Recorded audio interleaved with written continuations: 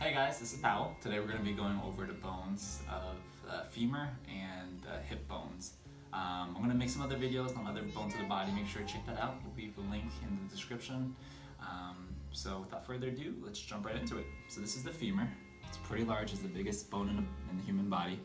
You're going to notice that you have the head of the femur right over here, and so that is a good way to tell if it's a left or a right femur. So this right here is a left femur.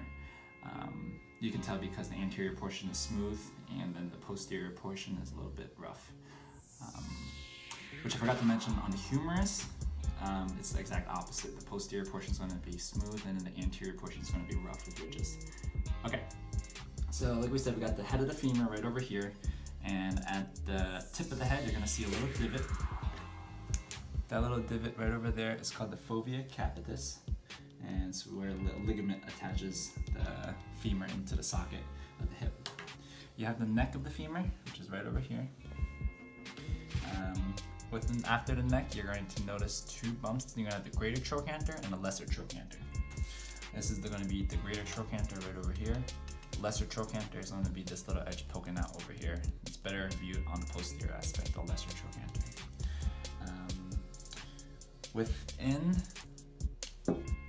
right over here, you're going to have a fossa. This fossa right here is called the trochanteric fossa. Make sure I'm pointing, yeah, right there, trochanteric fossa.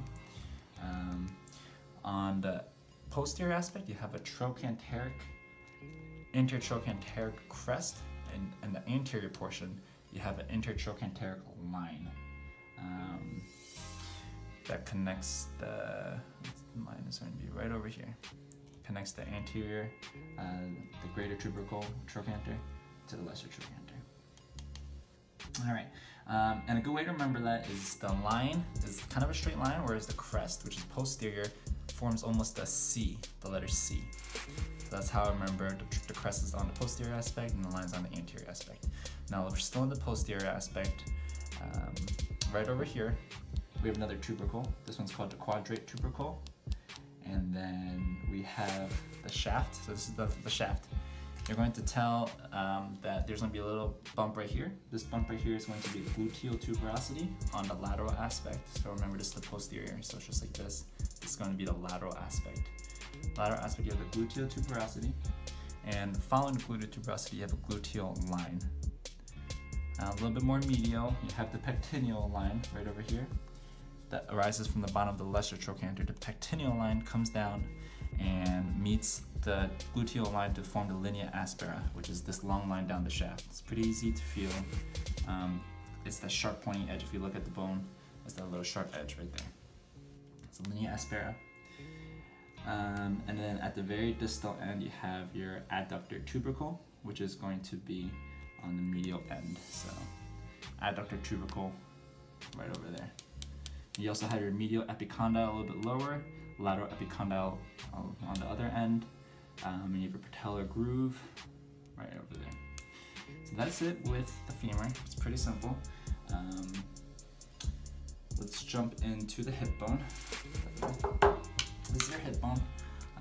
It's made up of three parts: the ilium, the ischium, and the pubis. So the way that I like to orient myself again is the ball and socket right here, as well as the acetabulum. That's going to be facing outwards. So if you can imagine, this opposite ends. This kit is not matching, but don't worry about the bottom end. But this would be how it would fit. All right. You also have your sacrum. So let me put things in perspective. This is your sacrum, which we're going to go over in another video. The sacrum would fit right like that. There you go, just like that. We're going to go over the sacrum in the vertebrae video. Okay. So, like I said, it's made up of three bones. You have your ilium right over here, you have your pubis, and then you have your ischium on the very bottom. So let's start with the ilium. You have your iliac. This right here is your iliac crest. Within the crest, you're going to have an iliac tubercle. That's going to be this little elevation right here on the crest. And you have your iliac tuberosity, which would be this rough patch right over here. It's more posterior and it's much larger. Just following the iliac tuberosity, you're going to have an auricular surface. Auricular surface is right here. And right after the auricular surface, you're going to have an arcuate line, this part right here. The arcuate line will connect to the pectineal line right over here. The arcuate line connects to the pectineal line through this eminence right over here. This is called your iliopubic eminence. Connects the pubis bone to the ilium. Let's see what else we got on here. You can see right over here we got two notches. This notch right here is a greater sciatic notch. This is a lesser sciatic notch. Let's try on this angle. This is the greater sciatic notch, lesser sciatic notch, and separated right here by the ischial spine. Okay, that's the ischial spine. Talk about the we got the anterior superior iliac crest. Remember, this is anterior. This is oriented just like this, right pelvis. You got your anterior superior iliac spine, anterior inferior iliac spine, right over here. ASIS, AIIS, and then on the posterior aspect, you got the posterior superior iliac spine, PSIS, and then the posterior inferior iliac spine right here, which you were not able to palpate that part. Okay, let's go into the ischium. So we're done with that. Let's go into the ischium right here.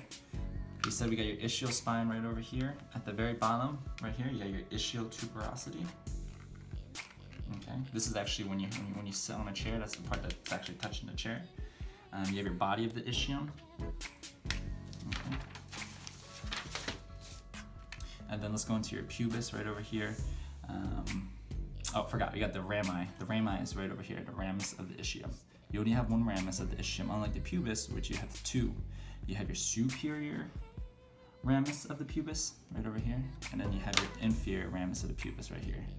Superior, inferior pubis, ramus of the pubis.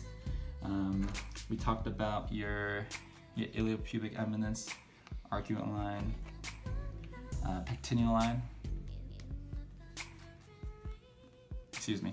Arcuate line, iliopubic eminence, pectineal line, which is also known as the pubic pecten.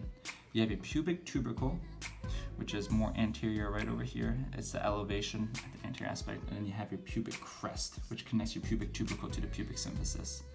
And then right over here, it would be your pubic symphysis. Right over here is your symphyseal surface.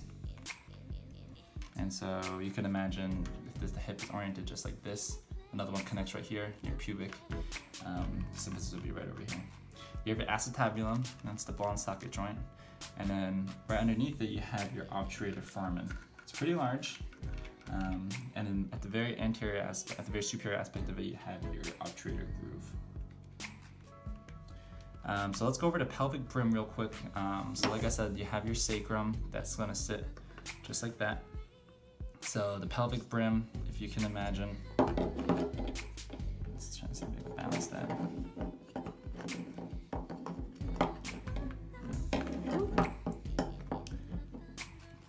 Pelvic brim is going to be forming this end right here. You have a lot of things that make up the pelvic brim. The first one is the sacropromontory, which is going to be this right here. This is the sacropromontory. And then you have the ala of the sacrum, which is right here, also known as the wings of the sacrum. Okay. You have your arcuate line. Oh, this is your SI joint between the sacrum and the iliac. This is your SI joint right here. Remember, it's bilateral. There's another one on this side. Arcuate line. Then you have your pectineal line. You got your pubic tubercle right over here. And you got your pubic crest and then your pubic symphysis right here. All right, that's it with that. Thanks.